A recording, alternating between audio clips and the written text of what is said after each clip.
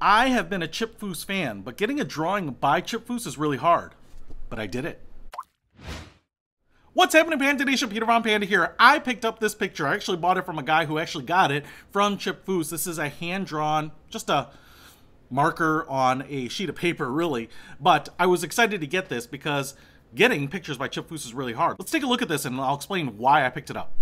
And here is the picture that I bought. So I actually talked to the guy who sold this to me, and he said that he was at one of the signings, you know, paid a couple bucks to have an autograph on a picture, and actually asked Chip if he would go ahead and just sketch something for him really quickly. So he did have it authenticated there.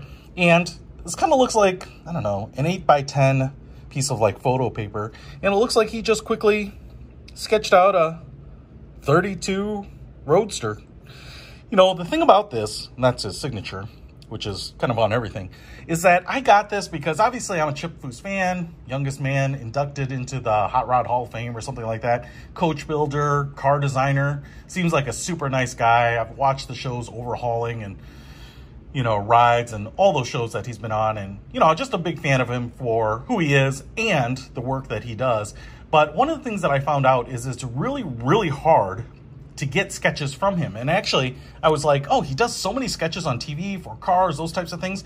There have got to be them out there. And they do sell prints of them. And so if you want something like, you know, the Riddler award-winning cars, you can go onto his website and buy some prints. But I really wanted something that was actually drawn by him, pen to paper, that kind of thing, in real life. And they're not easy to get. In fact, a lot of those original sketches he keeps or he doesn't sell. In fact, if you commission a car, he will sketch it out, obviously, before they build it.